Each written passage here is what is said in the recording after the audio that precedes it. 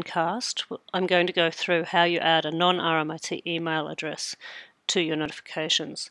The reason you may want to do this is that you may want to add your other institution's email account into Canvas so that you can receive Canvas notifications directly to your other institution's email account.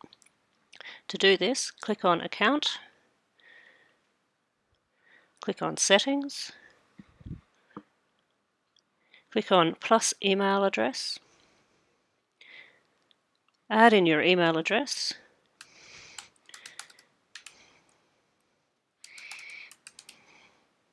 click Register Email. Please note at this point it does need to be a valid email address. It will send you an email to that address which you will then need to confirm. At this point here, click OK Thanks. Make sure that when you do go into your email address that you do confirm that email, and then it's all done. You can also add in your mobile phone number if you wish by clicking Contact Method and choosing your mobile phone number. I'll let you play with that if you want to. In order to return to your course though, click on Dashboard